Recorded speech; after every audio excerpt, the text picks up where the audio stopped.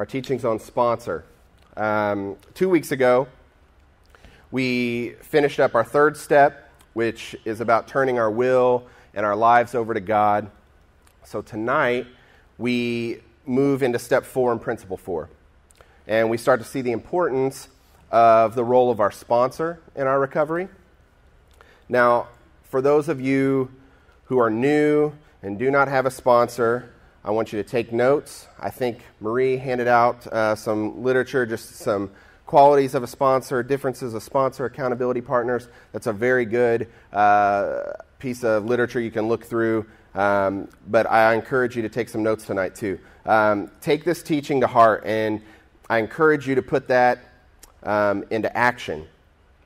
If you've been in recovery for a long time and have heard this lesson multiple times, I know you're very aware of the importance of a sponsor, but maybe try to take this in a different lens, a lens of like self-examination. Ask yourself if you're doing all that you can to strengthen your sponsee's recovery. So kind of use this as a checklist, because I know that we hear these same lessons each year. But step 4, I want to read through this real quick, kind of to posture ourselves in what we're talking about. Step 4 is we made a searching and fearless moral inventory of ourselves. Principle 4 is we openly examine and confess my faults to myself, to God, and to someone that I trust. So notice the last part of the principle states someone I trust. Your sponsor would be that person, so that's where we're going to focus mostly tonight. So with that, we acknowledge a very important part of our recovery that gets overlooked but spelled out directly here, and that's that our recovery is not meant to do on our own. It's not meant to be done alone. There are 3 important relationships that'll be beneficial to your sobriety, to your clean time, to your recovery, and the first cannot be overlooked, and that's your relationship with Jesus Christ. The second is your recovery group, the people in this room, your church, your life group, all of those things that feed into you spiritually. And the third is the topic of our teaching. That's our sponsor and our accountability partners. I say partners, plural, because it's always better to have more than one person holding you accountable. It's not about a checklist to say I have one, but it's about functioning as a team on your recovery. So first, I just want to explain quickly, and I know it's in the literature, but I just want to explain the difference in the two. So the sponsor is your guide, your coach, someone who currently has more recovery time than you, someone who's worked the steps and continues to do so. Your accountability partners are part of your team. Like I said, the main goal in this relationship is encouragement and accountability. If you are treating your recovery as a life and death situation, like a lot of us were when we first came in here, and a lot of you are right now, if it's a life and death situation, then you want to stack your team as strong as you possibly can to where you can't fail. And that's where this all comes into play. So there's going to be an underlying theme throughout the teaching, and it's really about honesty. So I'm going to talk a lot about honesty through this. Having a sponsor that you can't be honest with does no good for yourself or for them. Being a sponsor and not being able to lovingly speak truth to your sponsee does no good for either of you. Partial honesty is not honesty. And length of clean time is not a measurement of success in recovery, and these steps were not made to work half-heartedly. And what I mean by that is, yes, we do celebrate our length of clean time, but that does not mean that you're working a program specifically. That doesn't mean that you're successful in what you're doing. I've had over a year of sobriety without a sponsor, without working steps, and thankfully, God led me to where men and women who showed me a better way were able to feed into me and show me that there's importance in these steps in the sponsor and the accountability partners. So the first question that I want to answer is, why do we need a sponsor? Why do we need a sponsor or accountability partner? The first reason is it's biblical. So to my favorite part, we get to get in some scripture. Hebrews 10:24 through 25 says, And let us consider how we may spur one another on toward love and good deeds, not giving up meeting together, as some are in the habit of doing, but encouraging one another, and all the more as you see the day approaching. I feel like that scripture just sounds like guidelines to attending a meeting. Ecclesiastes 4:9-12 says, 2 are better off than one, because together they can work more effectively. If one of them falls down, the other one can help him up, but if someone is alone, there is no one to help him. 2 people can resist attack that would defeat one person alone. So if you've ever read in Kings the accounts of Elijah and Elisha, I feel like that's the perfect illustration of sponsor-sponsee relationship. So if you haven't, I would encourage you to go back and read some of that. Together, they performed amazing miracles that glorified God. What stands out to me the most when I was reading through it is when Elijah was coming to the end of his life, he asked Elisha, "Tell me, what can I do for you before I am taken away from you?" And Elisha replied, "Let me inherit a double portion of your spirit." I think that's really cool. But why he said that is Elisha saw the work that God did through Elijah, and that's what he wanted for himself. So my question is, do you surround yourself with people who you'd want a double portion of their spirit? Are you a sponsor that shows your sponsees something to strive for? Are you seeking a sponsor that has what you want for yourself? So there's 4 kind of key elements they talk about in your participants guide that are elements to your success in recovery having to do with a sponsor. So I want to go through those. This is something, like I said, I'd encourage you to write down some of this. The first element is maintaining your honest view of reality as you work each step. This is something that I definitely struggled with in the past. Like I told you, I've dishonestly worked steps. I've lied my way through steps. I've sat in meetings while I'm not sober and talked about the joy of being sober.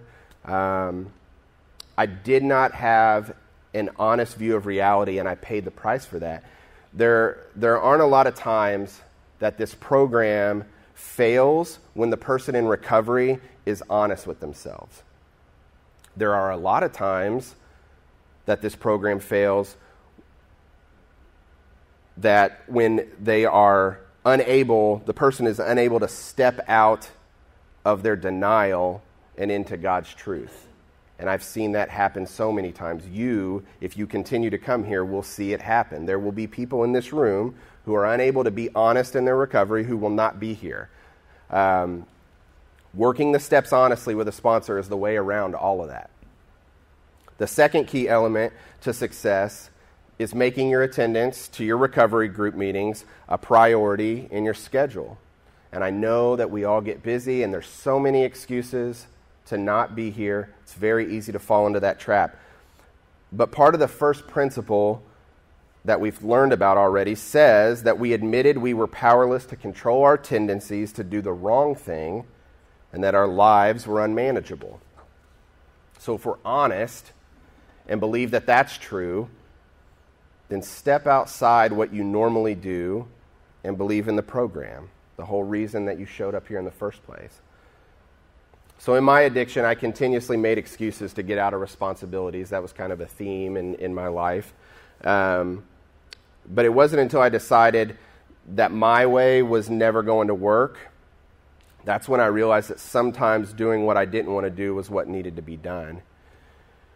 So make CR a priority.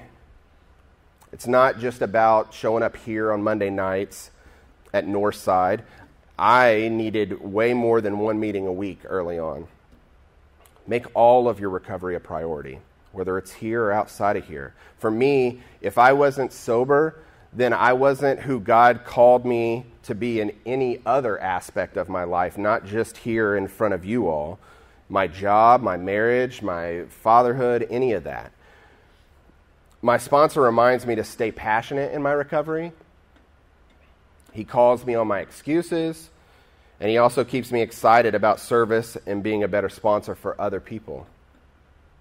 Now, I'm not saying you can't take a vacation because you'll miss a meeting or that personal matters aren't going to come up. But remember, like we talked about at our summer event, our hurts, habits, and hang-ups don't take vacations.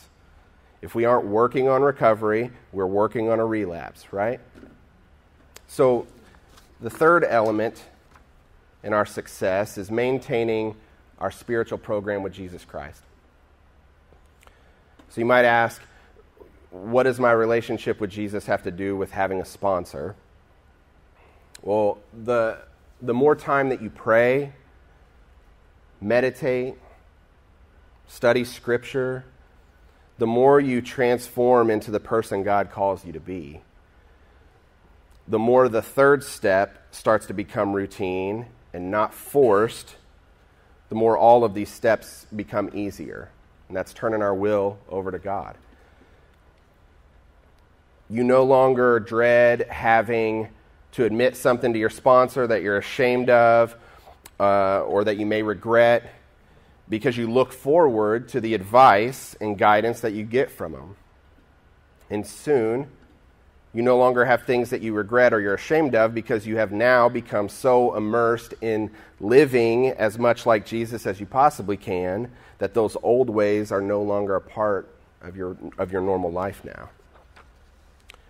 So one of my favorite scriptures kind of talking about that is Ephesians 4:22 through 24. It says, "You were taught with regard to your former way of life to put off your old self, which is being corrupted by its deceitful desires, to be made new in the attitude of your minds, and to put on the new self, created to be like God in true righteousness and holiness."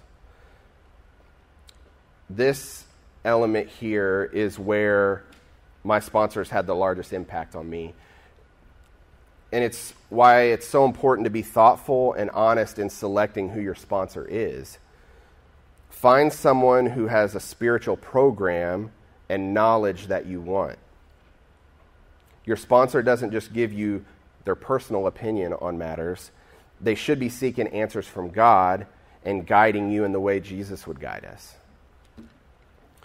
So the last element is getting involved in service.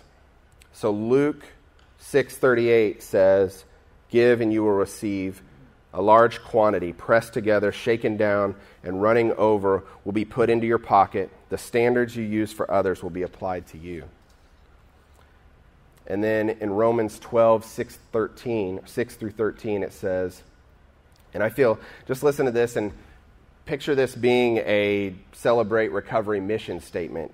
It's laced with sponsorship, accountability, service, all of that. So just listen to this. "God in his kindness gave each of us different gifts. If your gift is speaking what God has revealed, make sure what you say agrees with the Christian faith. If your gift is serving, then devote yourself to serving. If it is teaching, devote yourself to teaching. If it's encouraging others, devote yourself to giving encouragement. If it's sharing, be generous. If it's leadership, lead enthusiastically. If it's helping people in need, help them cheerfully. Love sincerely, hate evil, hold on to what is good." I like that. That is Romans 12:6 through 13.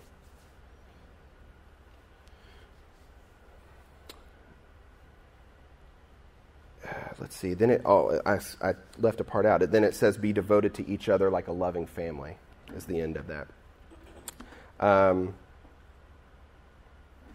Actually, man, I cut off of that. No, there's way more. It gets better. Hold on. It gets better. "Be devoted to each other like a loving family. Excel in showing respect for each other. Don't be lazy in showing devotion. Use your energy to serve the Lord. Be happy in your confidence.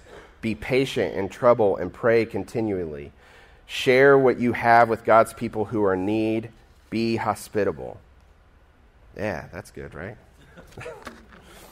Yeah. So if any of this makes you feel convicted, that's great. Pray about it and listen. Listen to what God tells you and put that into action.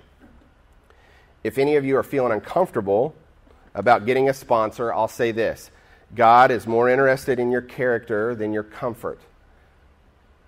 If any of you are feeling, I heard a quote from an author, Mark Batterson, that says, delayed obedience is disobedience. We don't need to know more, we need to do more with what we know. So we say it all the time. It works if you work it. You're going to get out of recovery what you put into it. So don't be the person who has everyone's phone number in the room but never uses it. Reach out to people. This is all about building relationship. When you do that, it all becomes easy. This isn't just about being a sponsor. It's about building up people to become sponsors. For me to be a better sponsor, for this room to multiply, to be able to glorify Jesus Christ through our recovery. So that's all that I have, but I just kind of off the notes, kind of just wrapping up what I just said. As we've continued to grow while we're in this room. You can see we start to get more and more people. That's why we've moved over here. But each of you can probably name 2, 3, 4 people that should be in here that aren't here, or that come every once in a while and then don't come back for a while. The more that we continue to build relationships, the more that we pour into those people that aren't here consistently, the more that we show them that they have something in them that's more than what they think is in them, that's when this room continues to grow and we fill these sections, and then we've got to figure out where we're going to meet after that. So if you're not ready to be someone's sponsor, look for that as a goal. You can do more than just work the steps. There's more goals that you can attain. So as you work with your sponsor, think about who you could start building and loving in the hopes that maybe you can be that person for them. If you don't have a sponsor, like I said, just start the step. It doesn't have to be that you just go up to them and ask them that they're your sponsor tonight. Get somebody's phone number. See how that works out. Let that happen naturally. But it's all about relationship and loving each other, and that's how it's going to happen. So that's all that I got, guys.